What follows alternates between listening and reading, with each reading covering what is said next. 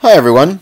In this video I want to talk about genomic imprinting, which is this really surprising and cool phenomenon that's observed in some genes. And on the way to that, we're going to talk about epigenetics and introduce the concept of methylation. Alright, so let's start with the concept of methylation. So what we're looking at now, on the left this is a normal sort of standard cytosine base, and on the right what we see is that it's a cytosine base, but it has this methyl added to it. Okay, so this doesn't change it from a cytosine into another base. It doesn't change it from cytosine to uracil, cytosine to thymine. What it does is it adds a little mark. And this mark is recognizable by the cellular machinery. So basically what this is a cytosine that has a little bit of bookkeeping mark that can be read out. And note that this is reversible, so the methylations are added by DNA methyltransferases, but they can also be removed on mechanisms that are more poorly understood. Okay, so if we think about that in its context, so in fact, it's not just a cytosine that gets methylated, it's always a cytosine followed by a guanine, a 5' cytosine guanine dinucleotide that gets the methylation mark added to it. We can just use this little Burger King crown here to indicate methylation. Well, if we think about what's happening on the other strand, actually on the other strand the pair with the CG is another 5' CG 3'. And so not surprisingly then, when methyl groups are added, they actually get added to both of the cytosines symmetrically. And so if we think about that in context, so here's a longer piece of double-stranded DNA, we see that this single cytosine gets added, but often actually a bunch of nearby CG dinucleotides will all kind of get methylated together. And so that often what we look at is a pattern within the DNA of a region with a few methylated CG nucleotides. Okay, and so why do we care about imprinting? Why do we care about methylation? So we're going to talk about imprinting in a moment, but for now we're just talking about methylation. So it often affects transcription, and in fact it often silences transcription of neighboring genes. So what that would mean is, here we've got a gene that has these CG nucleotides that are not methylated. That will tend it to transcribe. Whereas down here we have the same sequence with methylation that will tend to silence transcription.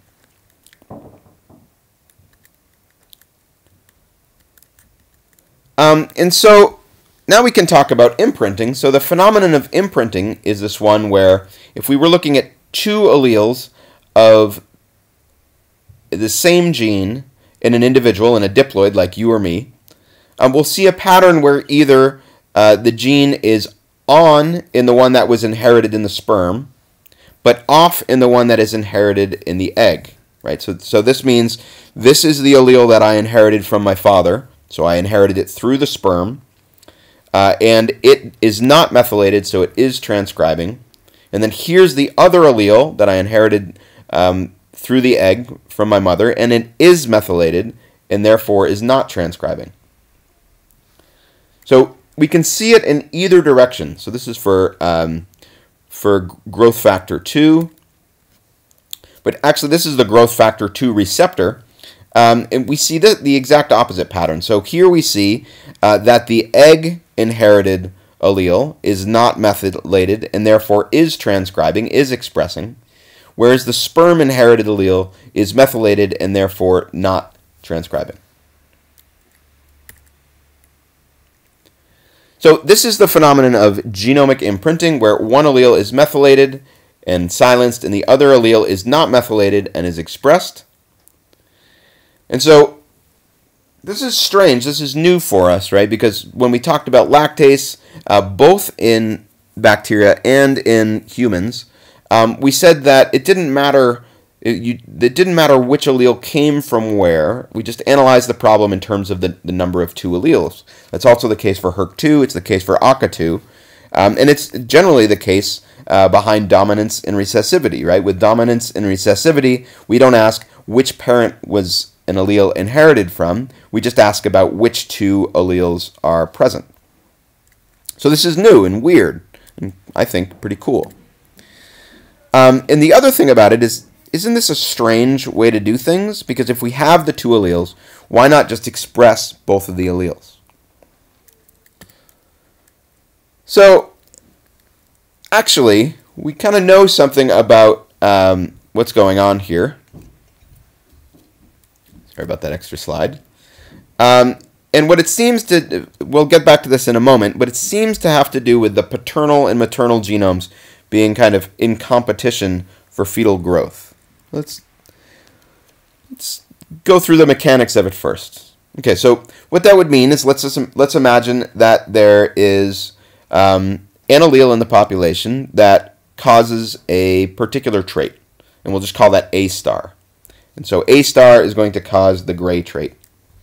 And so then if I tell you that this individual has the genotype A star A, so one normal allele and one affecting allele, what is this individual's genotype?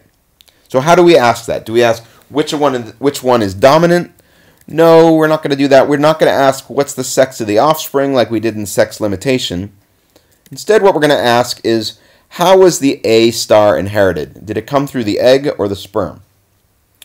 Because if all we know is that the diploid genotype here is A star A, there are actually two possible ways that that was inherited. So let's start with, so in order to analyze this, we first have to decide what gene we're talking about here. So let's start by talking about this gene IGF2, which is expressed from the paternal allele, from the sperm-inherited allele. Okay, so if that's the case, then one possibility is that the A star allele came down through the egg, and the A allele came down through the sperm. Okay, so this is paternally expressed.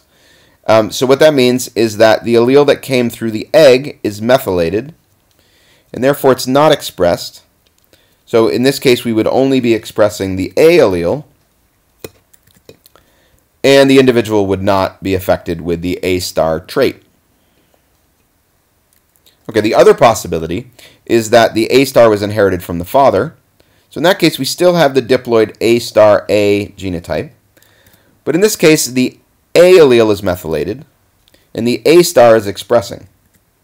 So the allele, though it's there, is not expressing, it's not transcribing. And so the A star allele is the one that will express, and will have an individual that's affected with the phenotype. So what about the father? Okay, so is the father affected in this case or not? Well, we know the father's genotype. It's A star, and then we don't actually know the other one. But let's just imagine it's A star A. But this father could have one of two situations. If the father inherited the A star allele through the egg, then we would expect that that allele is methylated, in which case the father would express only the A and not be affected. But it could also be the other way around. It could be that the father inherited the A star allele from his father and the A allele from the mother, in which case the A star allele would be the only one that's expressed, and we'd expect the father to be affected. This stuff is complicated, and it takes some getting used to. It's challenging, and it's confusing, and it really rewards working through problems and thinking about how this all fits together.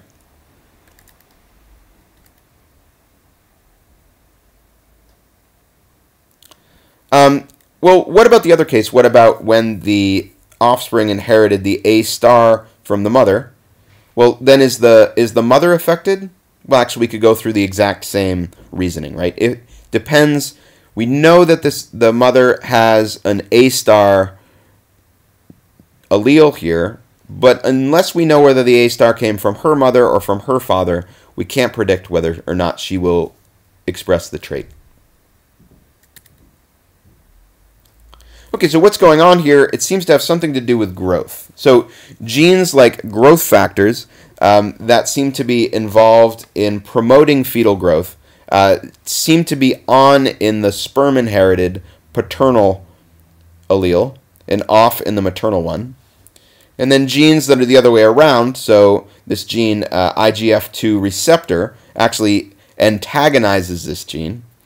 And genes like that block growth or that reduce growth, they tend to be expressed from the egg-inherited maternal gene and not expressed from the paternal. So the whole thing kind of looks like this.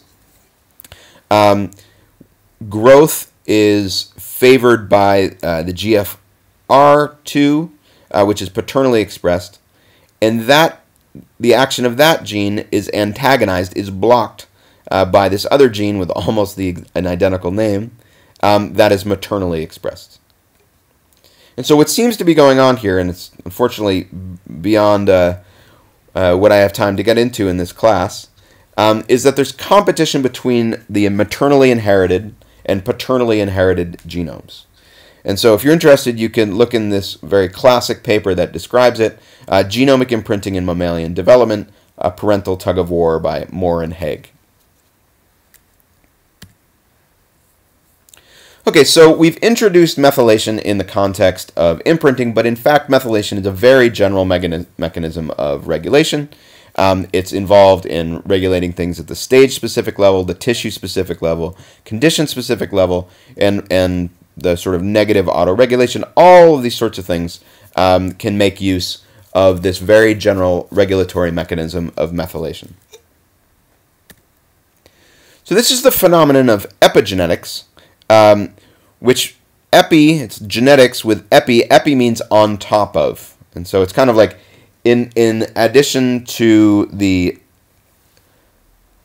identity of cytosine as a cytosine base, this is information on top of that. That little methyl group gives additional information on top of the genetic sequence. And nobody seemed to like this joke in class, but I'm going to stick with it. One way to remember this would be like, geez, on top of genetics, I need to know epigenetics on top of genetics too. All right. At least when you don't laugh at home when you're watching this, I don't have to hear the silence in the room. So one way to think about this would be kind of negative regulation for the lazy regulatory protein. Okay, so we're accustomed to thinking about regulation as a protein comes in and binds near a gene, and its binding influences that gene. It could be negatively or positively regulate it, but in this case it negatively regulates it, so the binding of this gene, of this protein, the continued binding of this protein regulates the gene nearby. Well, what about in the case of methylation? Well, here we also have a regulator. We have a DNA methyltransferase, which comes and interacts with a site near this gene.